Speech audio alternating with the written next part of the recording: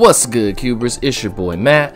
I'm back. Today we're going to talk about how to keep your cube in healthy form and talk about aggro. A few weeks ago I made a video for new cubers giving them tips on building their cube, and one of the things I said was that you need to support aggro to keep your cube healthy, which led to me getting some questions on how to support aggro, or that I'm having trouble building aggro, or my aggro decks never seem to win. So today we're going to talk all about aggro and how to make those strategies work inside of our cubes. Let's get started. We're going to start with red first because that is the typical aggressive color. Even if you don't have aggro anywhere else, you should support it in red. And the key to aggro is having 7 to 8 1-drops if your cube is 360 to 400 cards. 1-drops are what make aggro work in every color because they need something to play on turn 1. They need to reliably play a 1-drop on turn 1 and maybe another one on turn 3. So let's look at red's key 1-drops. Goblin Guide, Monastery Swiftspear, and Fire Drinker Satyr are all solid 1-drops for red. In fact, Goblin Guide is the premier 1-drop and probably the most expensive card in the red aggro suite. Haste is really important for red. Anything that lets them get in and attack early. Swiftspear doesn't have 2 power and most aggro creatures do, but Power S is such a good ability on this card because red's going to be playing burn spells, which lets Monastery Swiftspear swing in for 2 or sometimes 3 damage. Fire Drinker Satyr is good but not great. You're going to notice he's part of a common theme in our 1-drops, and that is we need 2 power, and as a result we'll play some creatures that aren't perfect in order to get it. Let's look at the next set of red 1-drops you could play. Stormkirk Noble is nice. He can't be blocked by humans. You'll be surprised how relevant that is in cube. And whenever he hits a player, he gets a +1/+1 counter. So he doesn't have haste. But if you're lucky enough to play him on turn 1, odds are he'll be a 2/2 or maybe even a 3/3, and then things really start to get out of control. Bell Striker can't block creatures with power 2 or greater, but you don't care because you're in the aggro deck, and I have found that dash is relevant. Sometimes you really want to just play him and swing because the board is open and you want to land that damage to put your opponent in lightning bolt range. Falkenrath Gorger is, well, he's got 2 power, and that's what we're looking for. Most of the rest of the text on him is just flavor text. He's basically a red Savannah Lions. Although occasionally you do play some vampires in cube like Drana or Vampire Nighthawk.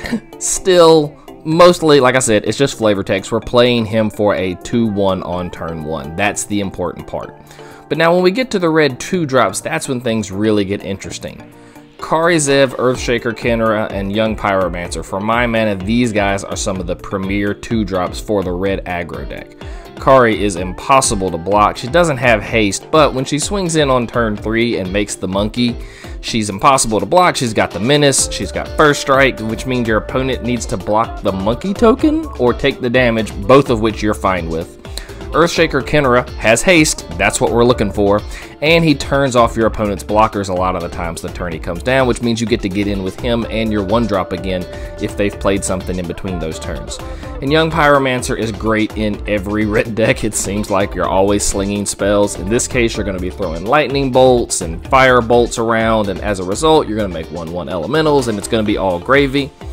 Tier 2 red 2-drops. Stormblood Berserker doesn't have haste, but you're going to hit them with that 1-drop, so he's going to come in as a 3/3 for 2, which is fantastic.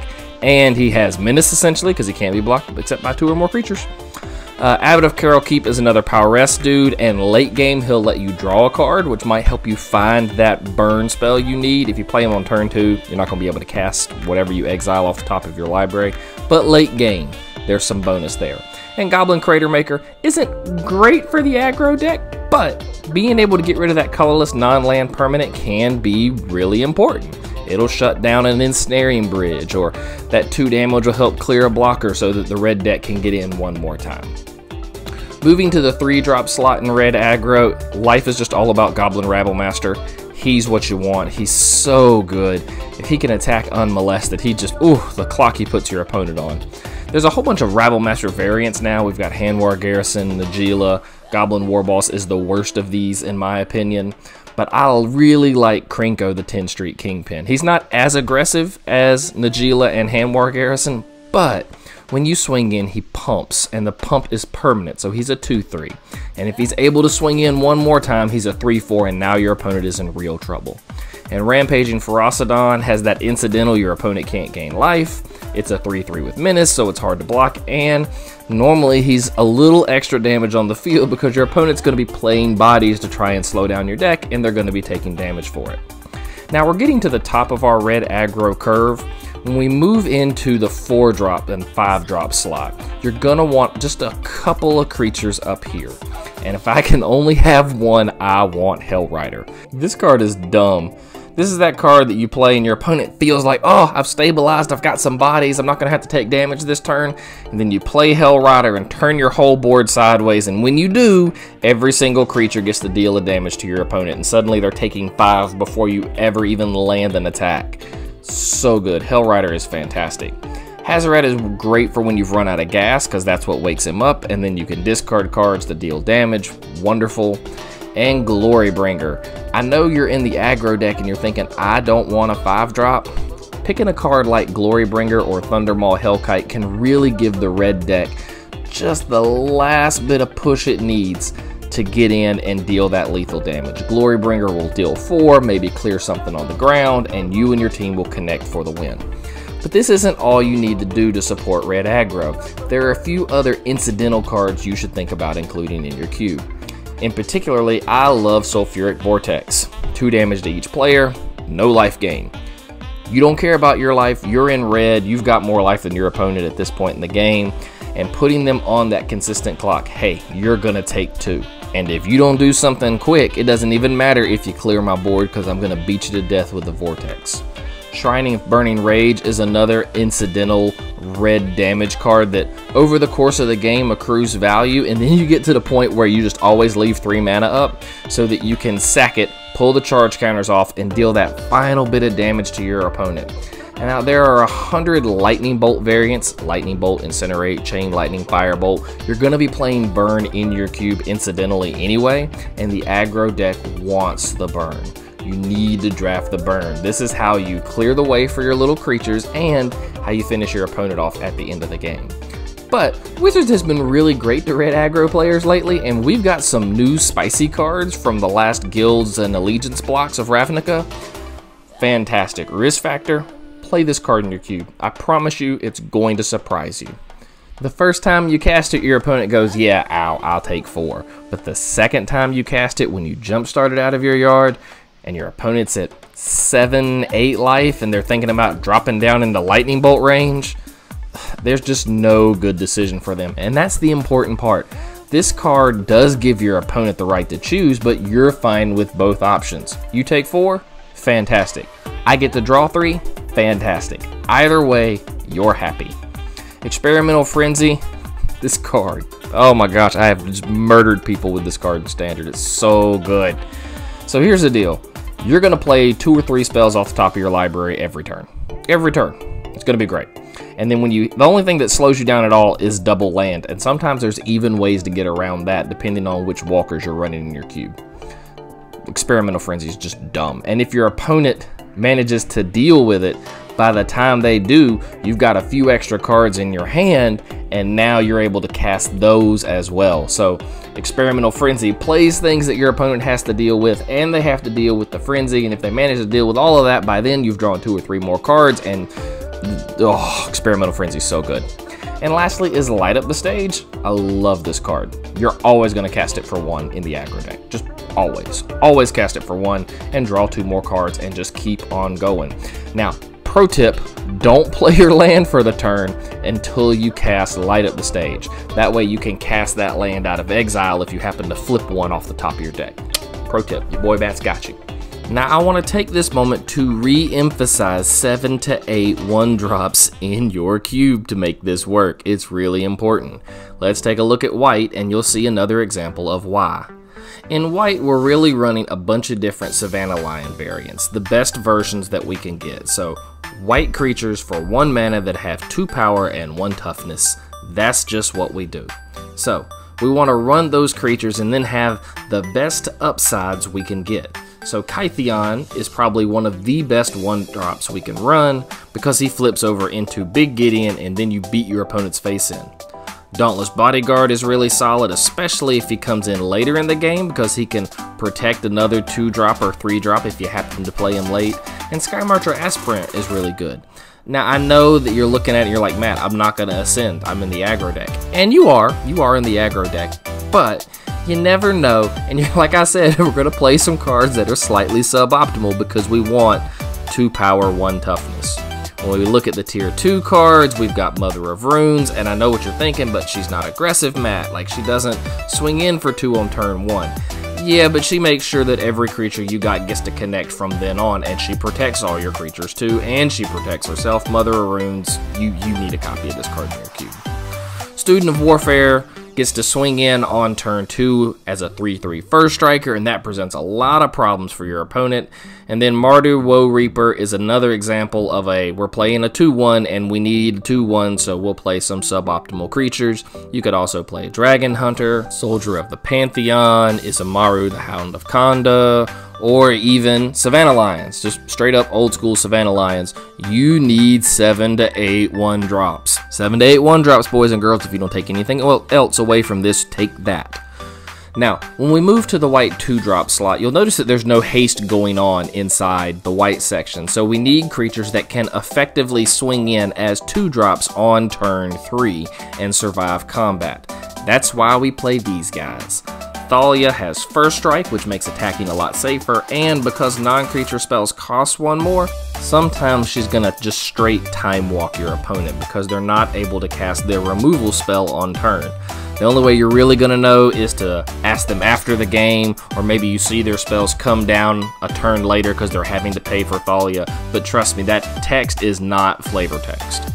Next up is Adanto Vanguard. I love this card. He gets to attack as a 3/1 and you can pay for a life to give him indestructible. Again, we're in the aggro deck. We don't care about our life. I'll gladly play for Vanguard the first and probably the second time I need to save his life. Glorybound Initiate gets to exert when he attacks in, so if the board is clear, you swing in, you deal 3.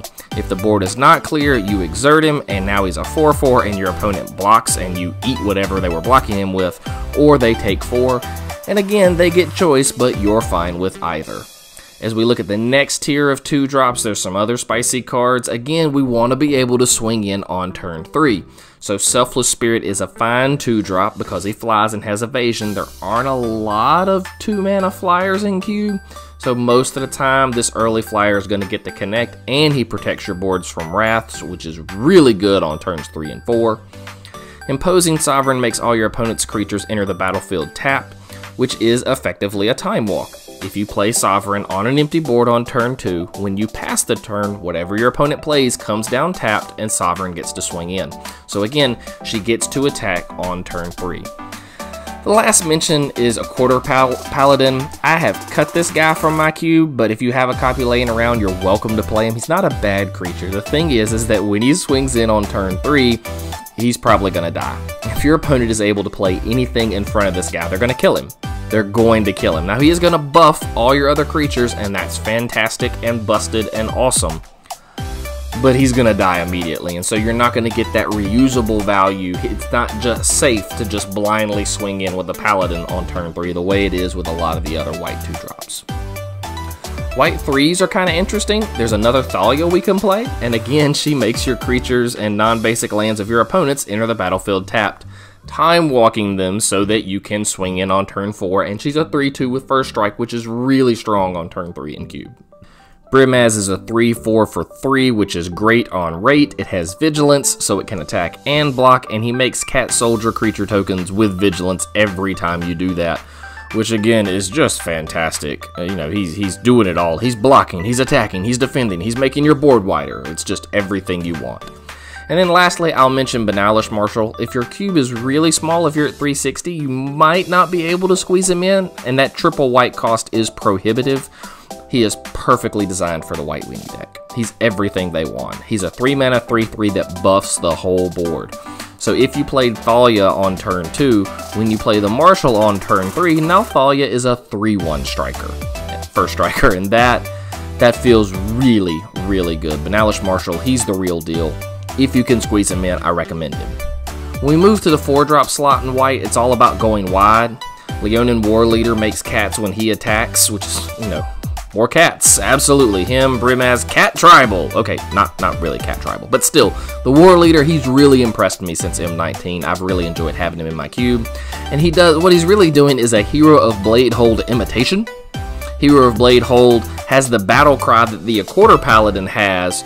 The only difference is she has 4 toughness, so you're going to get to swing with her, and maybe she won't die when she makes her tokens.